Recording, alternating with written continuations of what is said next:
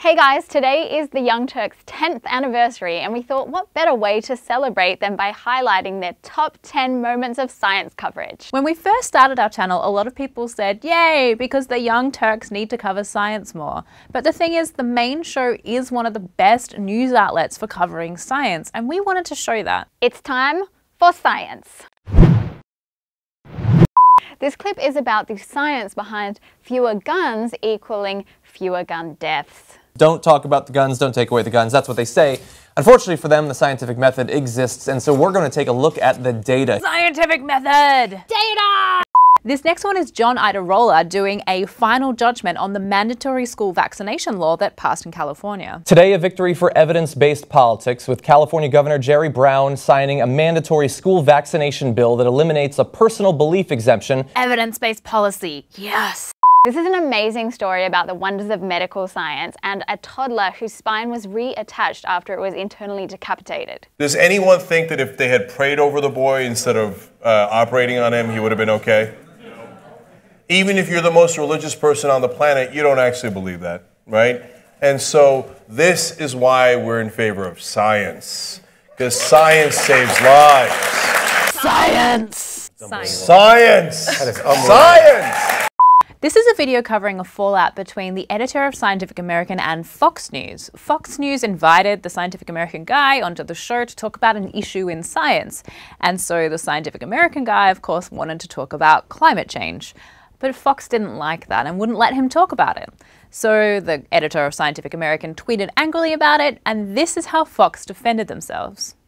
The bone that he had to pick with Fox, he said, was that he wanted to come on here and talk all about climate change. Well, our producers decide what we air, we right? Talk about what we climate talk change about. all the time. We talk about it all the time. And we just love Cenk's comeback. We talk about it all the time. I don't know what he's talking about. Union of Concerned Scientists did a study that they released recently. Back in 2012, Fox News, 72% of the time that they mentioned climate change, they included misleading information. 72% of the time, okay? We love Scientific American. We actually make videos for them. So if you'd like to watch, you can check them out in the description below.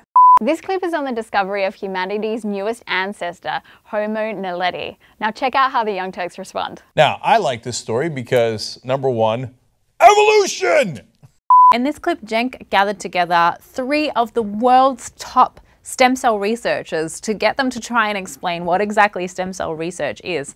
That was a huge feat on Cenk's part because getting these 3 amazing scientists in a room was pretty difficult. One of them is actually based in France, so nice work.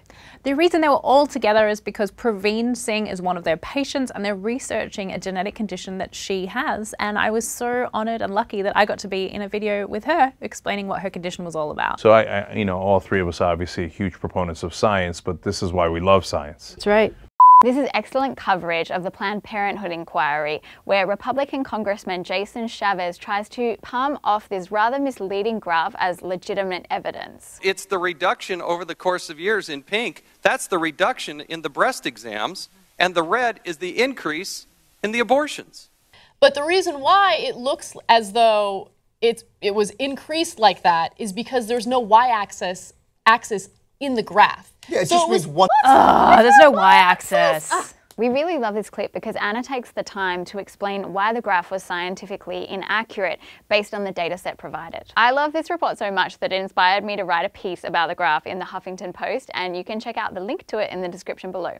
In this one, Cenk goes on an awesome rant. It's basically an ode to the scientific method and scientific consensus. Check it out. It's on climate change impact that's already visible.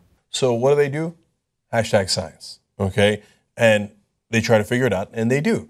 So this summer, they predicted ahead of time that this was going to happen again, and then it started. Yes. I love that. God, I love that. You know, that's facts, right? So there's a lot of propaganda in the political world. There's a lot of, you know, mythology in the religious world. In science, there's fact, right? And they're like, here's what leads to, if the ocean gets this warm, it will lead to bleaching of the corals, and then this will happen. And then that's exactly what happened, because the scientists aren't kidding. It's not an ideology, okay? So that's what the other side will say. Oh, these scientists, 97% of the world's scientists have gotten together in a global conspiracy and they're interested in money. No, they're interested in facts. That's why they predict things ahead of time and as it happens. And they're showing you stuff and then you go, I don't want to see it because I get paid by the oil companies. This is a really in-depth TYT interview with one of our favorite rock star professors, Professor Carl Hart. Now, he started off his life as a drug dealer in New York City, and he talks about his research with drug users and how we can fix drug policy. The 10th and final clip is our very first ScIQ video where we got to announce the brand new science channel on the Young Turks. Cenk, Anna and John and the whole team have worked so hard to help us get more science onto the Young Turks. We want to thank all of the Turks crew and we want to thank you guys for being such awesome viewers and for allowing us to talk nerdy on the Young Turks network.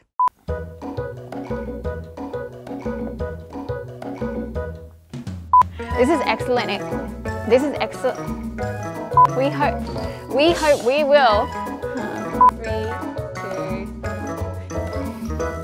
2. Trying to make you smile, sorry. 3. I was going to do a finger up the butt, but I thought that'd be unprofessional.